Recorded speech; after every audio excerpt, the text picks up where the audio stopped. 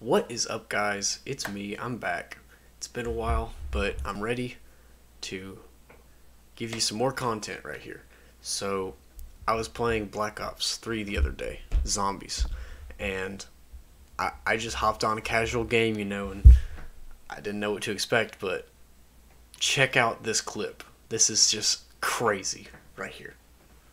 What I managed to accomplish. Let's dance. I give too many of my bullets away.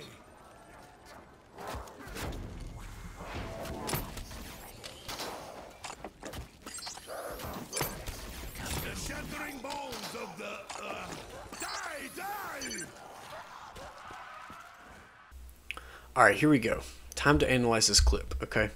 So I'll just go through what I was thinking at this point in time, okay? It's round 31. I didn't really expect to get here, but here we are. I just gone down for the first time this game, and so naturally I go to get all my perks back. And the perks I had before I went down were Quick Revive and Jug. That's it, because the monkeys just make it so annoying. So, because you only have to guard one perk that way, and you get free perks. It's great. So that's what I did. So obviously right here I just gone to get Quick Revive, and now I need to get Jug. So that's what I'm doing right here. And I knew it was a risky play, but I still went for it. So here we go. I'll check this out. So I was thinking, okay, I'm just gonna shoot a big thunder gun shot, and then just grab Jug and just run.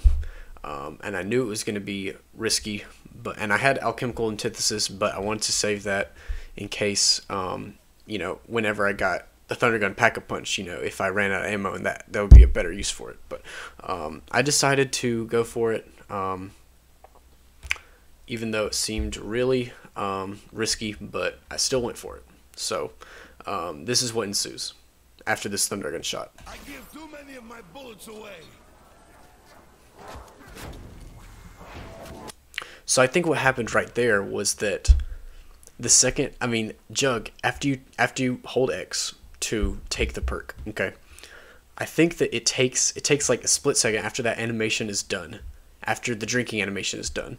It takes a split second for the 5-hit effect to take effect, if that makes sense. So what I think happened here was that, because I got red screened, right, and I think that the Jug took effect at that very moment when right before I got hit for the third time, and then I think it reset my hits, actually.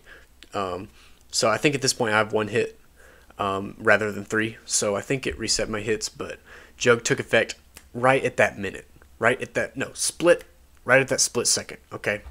Now let's check out what happens.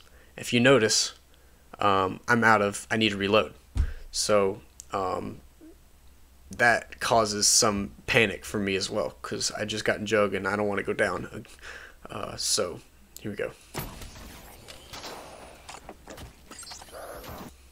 I just do miracle training. I just do the best I can in that little room, and I'm just gonna shoot 1 thunder gun shot and then see what I can do, see if I can run out the door. But then I get a stroke of luck from Samantha on this, as you saw.